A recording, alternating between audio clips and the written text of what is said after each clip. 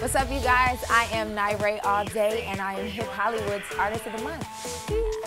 You wish for the finer things, boy. You better work for what you want. I was just a struggling artist trying to figure it out. Wasn't really happening as quick as I wanted. So I took the route of just songwriting. And so I got in with some really, really dope producers. Some people that helped me along the way were Timberland, Stargate. I wrote with Dr. Dre. I wrote with Mary, and a lot of really other amazing producers, musicians, artists. Along the way, enough people just recognized my talent. Just was weird.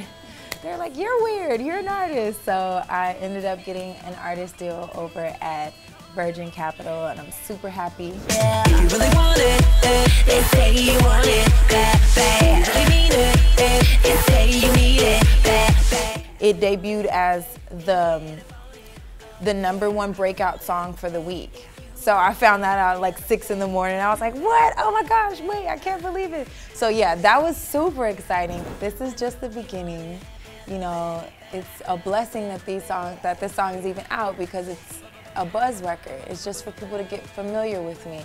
You know, radio records are coming a little bit later, so to have it on a buzz record is just, it's a good sign for the future. But you went and turn me loud, can turn me down, turn me up, yeah, turn me up, inside out. For this album, we're targeting a general area, but I can't guarantee I'm gonna stay there, because I've been influenced by so much growing up and even now, so I'm gonna wanna explore all of that. The general area right now, the album is looking like urban, rhythmic, pop, dance. The name is TBA, we're still up in the air about that.